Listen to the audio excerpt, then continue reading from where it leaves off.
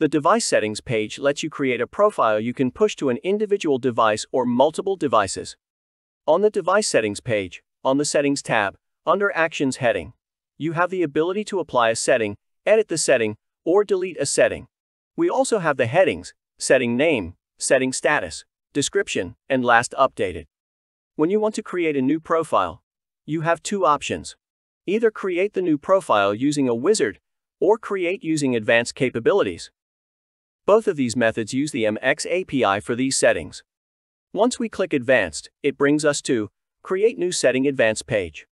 On this page we have 4 groups of MX settings we can configure: Security and Privacy Configuration, System Configuration, UI Configuration, and Wireless and Network Configuration. Let's take a quick look inside to get an idea how this differs from what's available using the wizard option.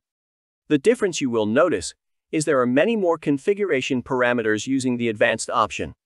For that reason, it is recommended you have a good understanding of how these parameter settings can impact your devices before applying settings in advanced mode. Once we have made our settings changes, click Next. This will bring us to the Name and Description page. Here we can change the device setting name and put a description of what we are doing with this profile. Once we set the setting name and provide a description, click Next.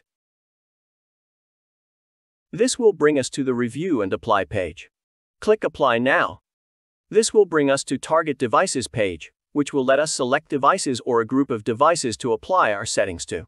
Once we select a device or group of devices, click Apply.